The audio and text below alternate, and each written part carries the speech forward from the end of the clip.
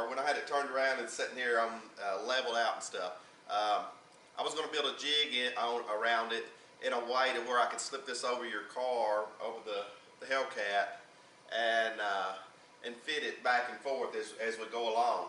But there's a little bit of stress in the cab, not a lot, but a little bit, that and it only takes a millimeter of movement that I can't actually hold. So I'm going to have to kind of abort the way I was going to do that, and I'll put a support across where I've got it locked in now at like 1,555 millimeters right there across the window post. I'll install that piece. But as far as the doors and stuff, once I get it set on there, then I'll start welding those in place and hold that and lock that down.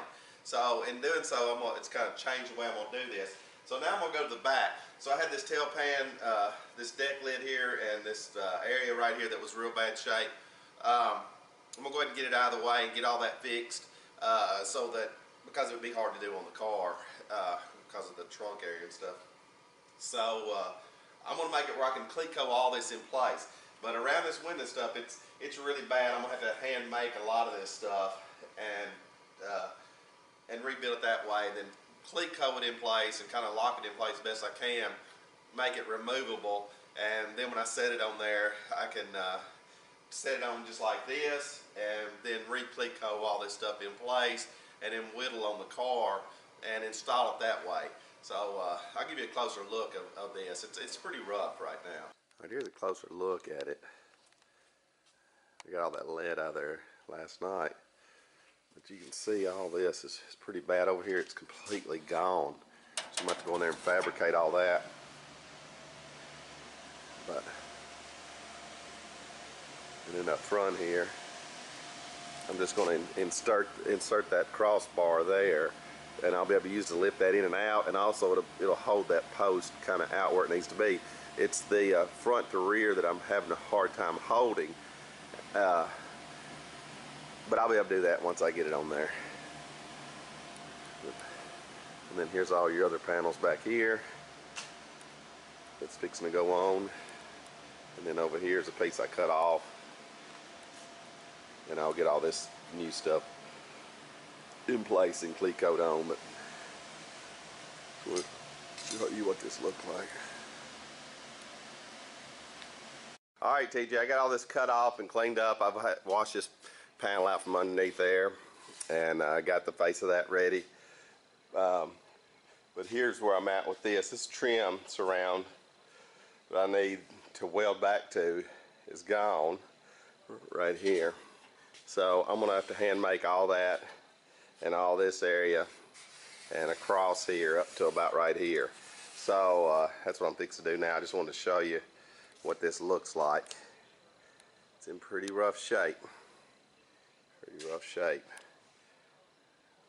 But hopefully I can get this back in shape and then start moving forward again. So what I'm fixing to do here is the first setup after doing all the work on the car. Let me show you what all I've done in here. I've cleaned all this post out and cleaned that metal up a little bit, and all the way down through here done all this work. Put all that new metal in and welded a little 1/4-inch plate in that, and cut all this back up, cleaned up all the edges of everything, tried to dress up all the slag and sharp stuff. Did this the same way, made that plate, added a lip all the way back, cleaned that lip all the way up, and it's pretty much ready to sit on there. A few little knick-knack stuff to do here and there. And then over here, I've got this ready to go, other than I'm fixing to put this bar, I'm going to tack weld it in there, because I've got to take all the rest of this out, and then set it on there. And these rails, I'm going to try to set these rails on these rockers in this car and make a little track or a landing for it. Then it'll be nice and solid like we talked about. I got this back just mocked up, but got it all ground and cut enough to where it all goes together pretty good. So I'm fixing to take it back off and do my first setup.